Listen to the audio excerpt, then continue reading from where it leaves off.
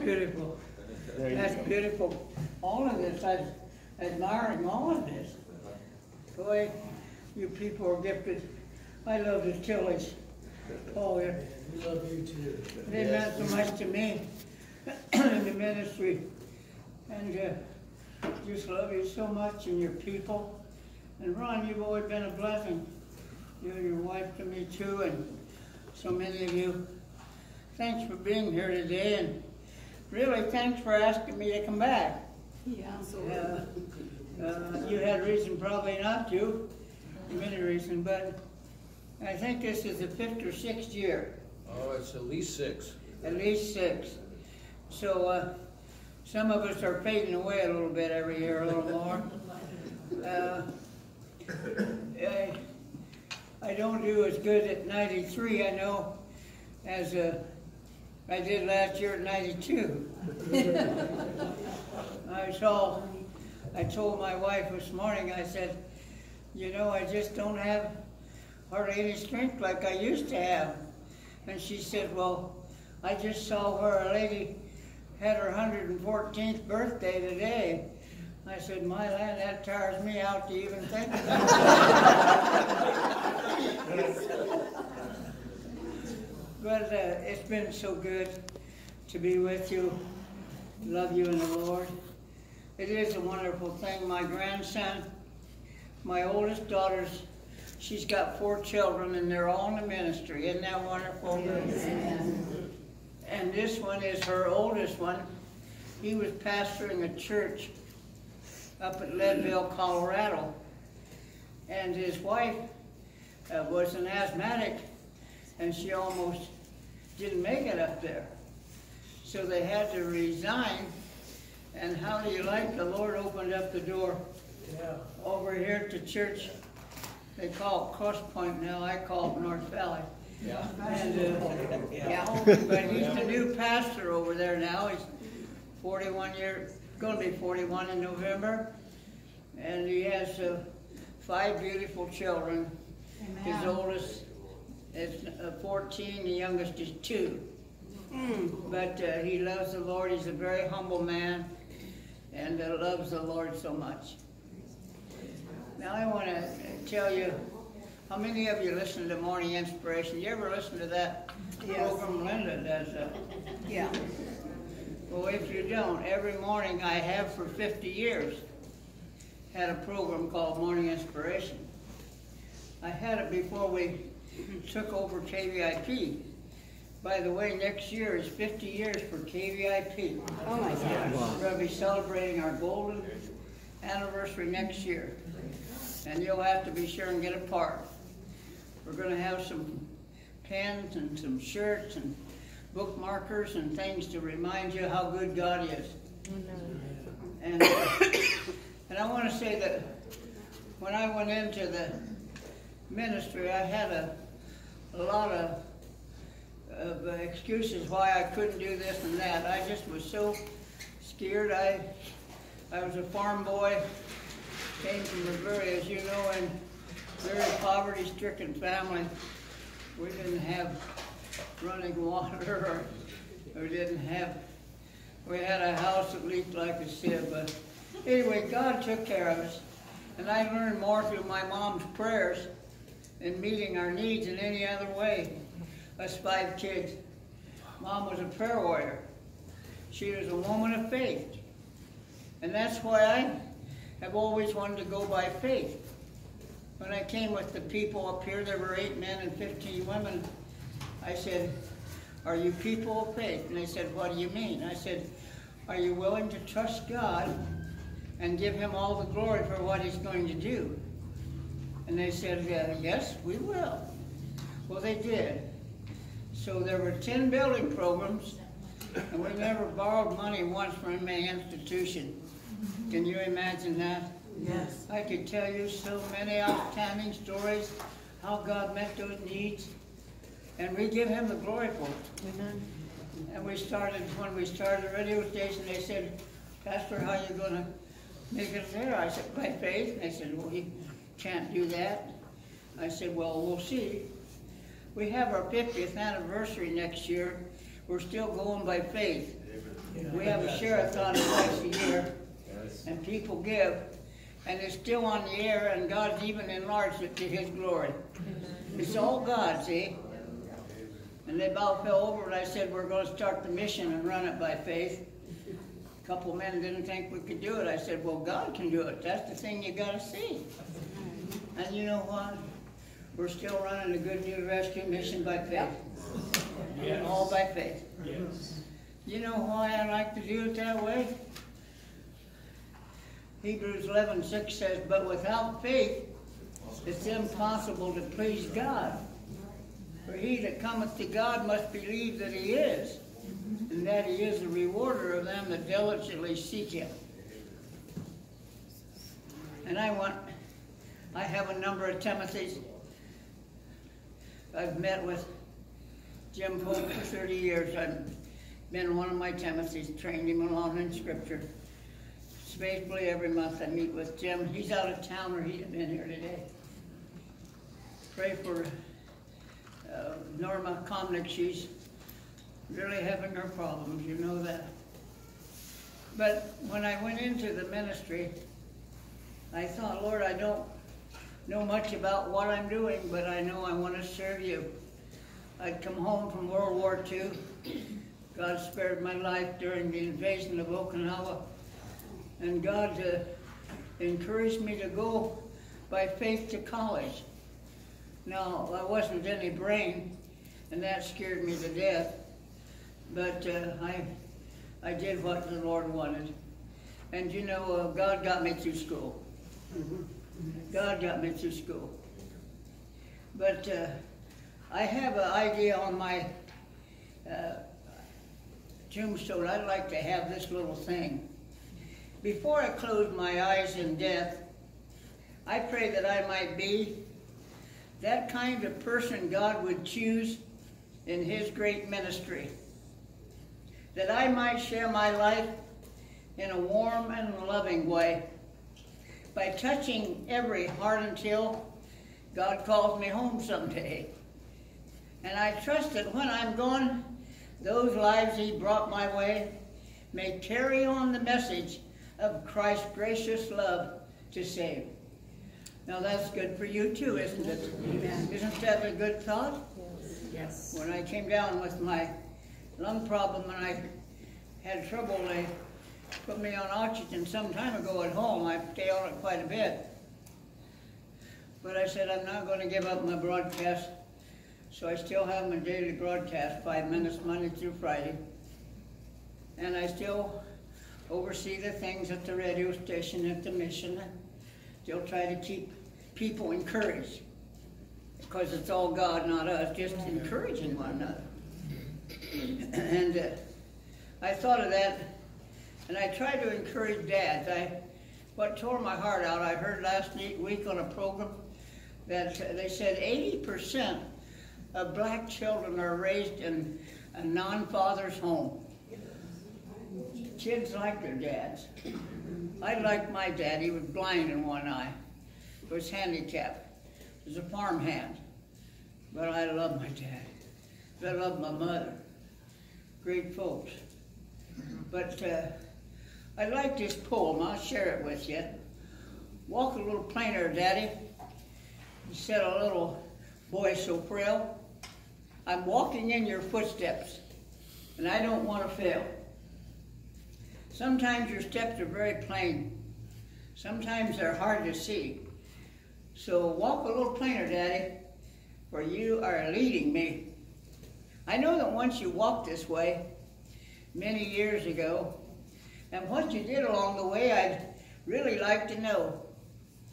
For someday when I'm tempted and I don't know what to do, so walk a little plainer, Daddy, because I must follow you. Someday when I'm growing up, you're like I want to be. And I will have a little boy who will want to follow me. And I would want to teach him right and tell him to be true. So walk a little plainer, Daddy, for we are following you. I like to encourage dads that way. You know, in these 70 years in the ministry, I've counseled hundreds of people, literally, and that's not to boast, just to explain. that the ministry is in need of people getting help. You know, a shepherd, as Brother Paul can tell you, people need encouragement and help and direction at times. That's why we started the mission. I couldn't understand why so many people were not willing to help those who were in need of help. Man, you know, we have some, at our graduation, I saw a medical doctor down in L.A. where I preached my first sermon at the Union Rescue Mission on 3rd and Main. That's where I preached my first sermon. I had 30-some men saved that night. There were about 600 men there.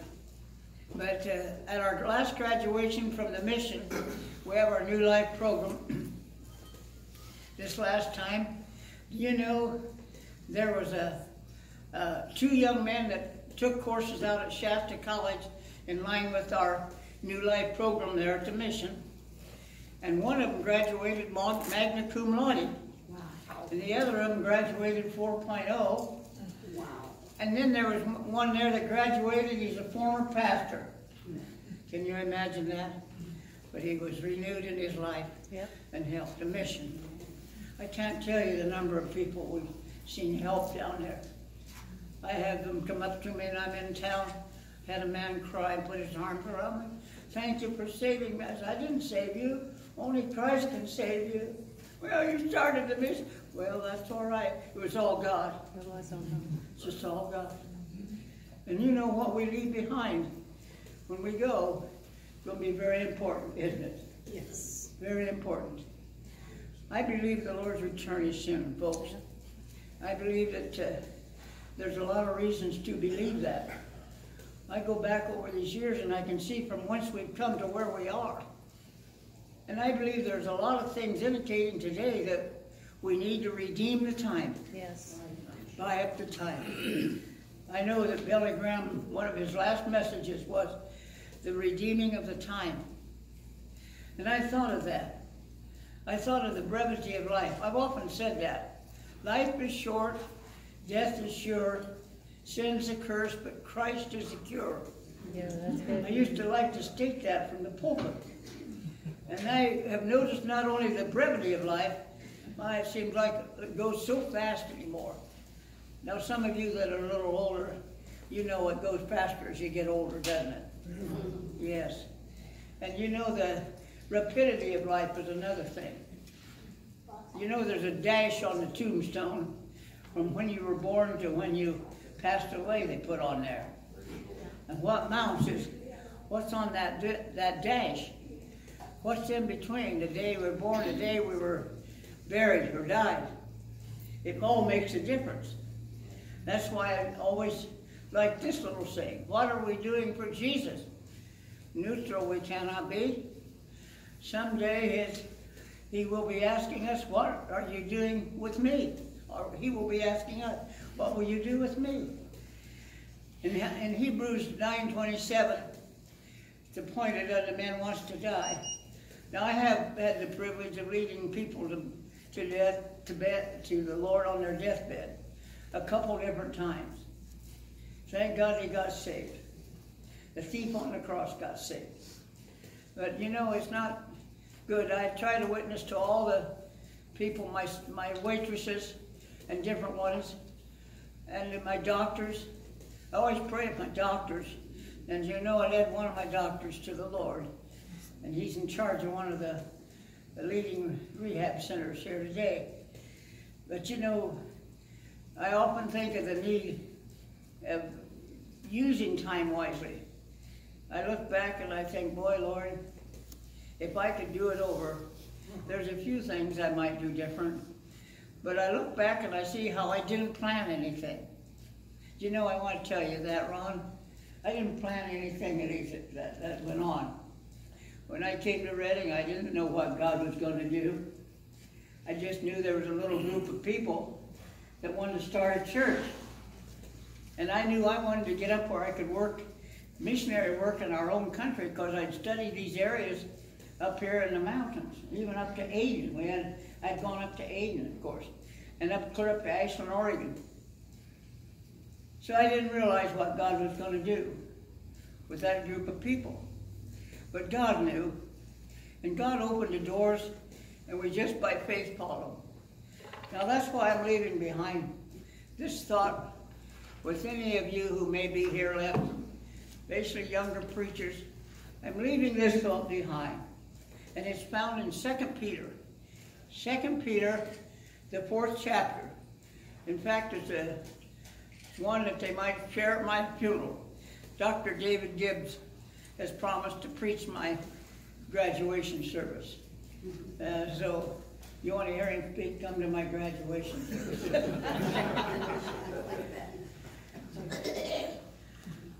There are two verses in Scripture that makes me realize we're at the time of the Lord's return. In Luke 17:25, it says, "But first he must suffer many things of this generation and be rejected by it. And then as it was in the days of Noah and as it was in the days of Lot." You know that. That's first.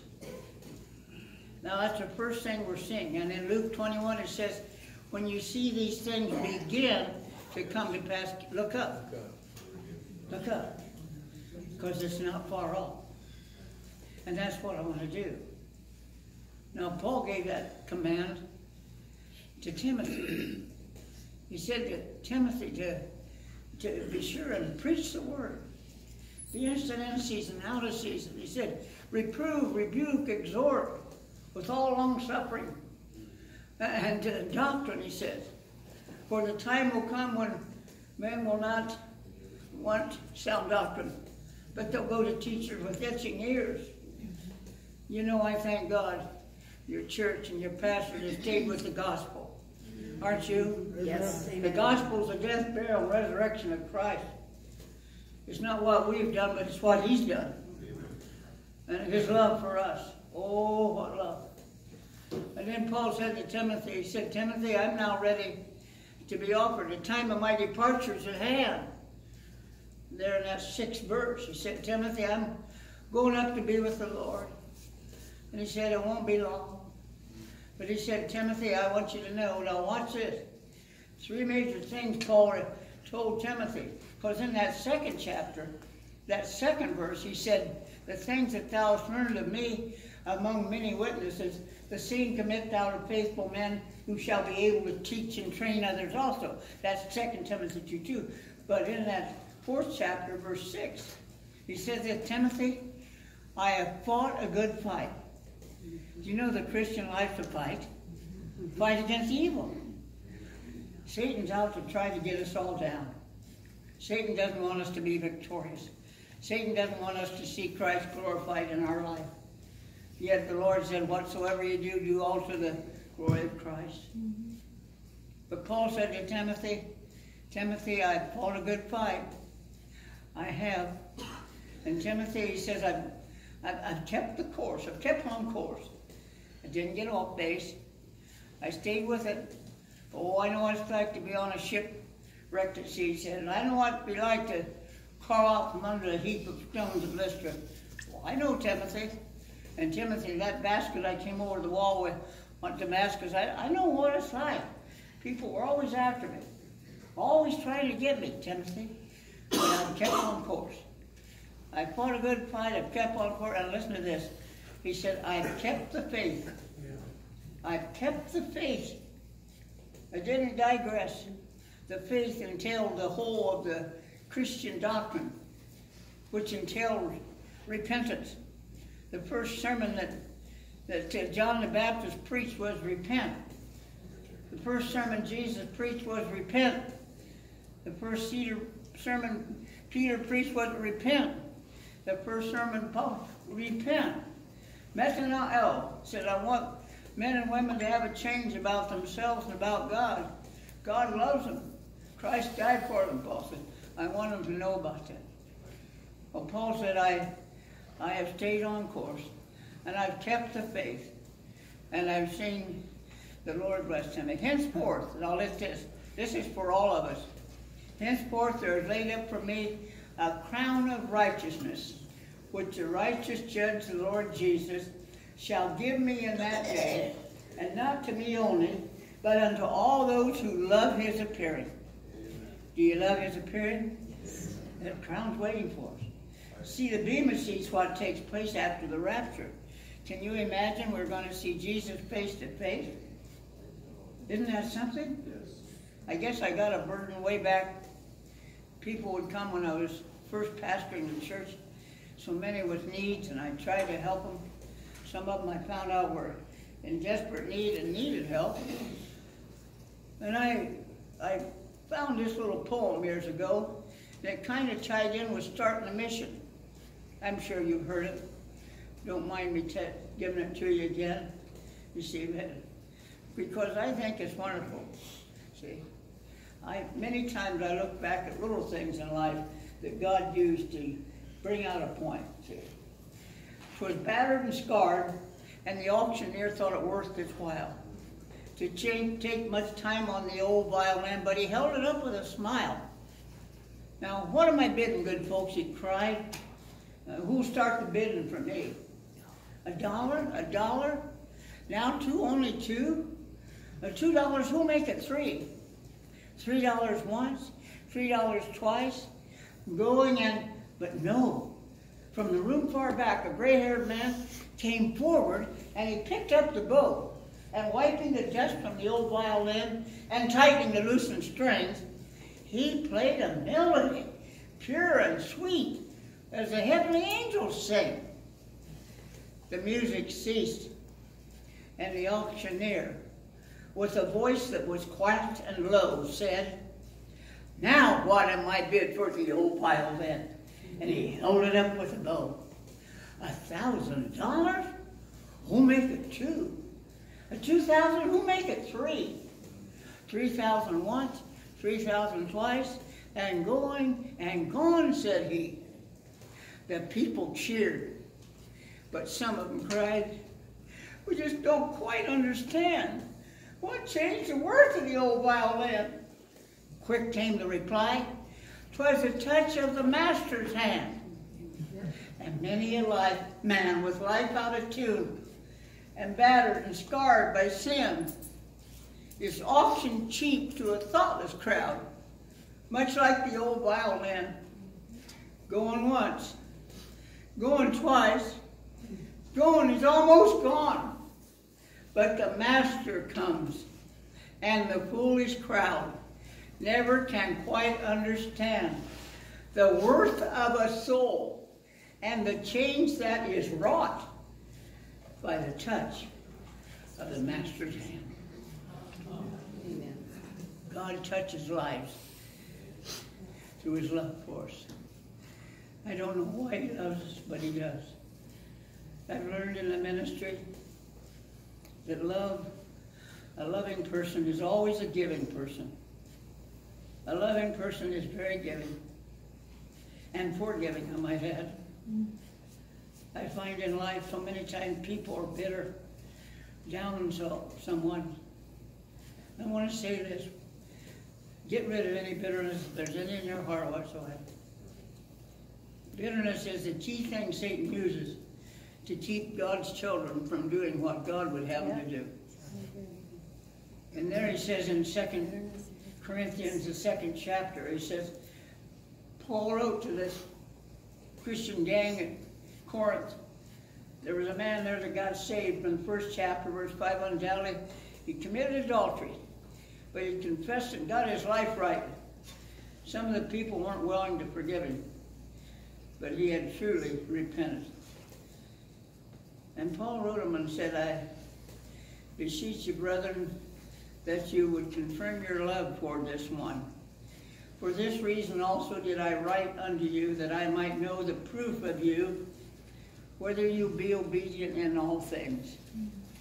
For to whom you forgive anything, I forgive also. And if I forgive anything, for your sakes forgive I it, in the person of Christ. Now get this, folks, lest Satan should get an advantage of us.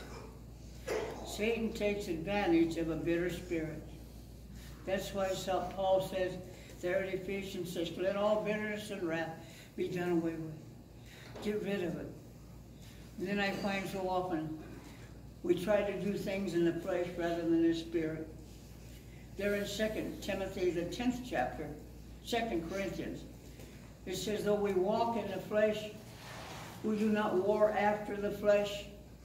For the weapons of our warfare are not carnal, but mighty through God, to the pulling down of strongholds, casting down imaginations, and every high thing that exalts itself against the knowledge of God, and bringing into captivity every thought to the obedience of Christ, and having therein a readiness to revenge all disobedience when your obedience is fulfilled. That's why it's good to obey the Lord, folks.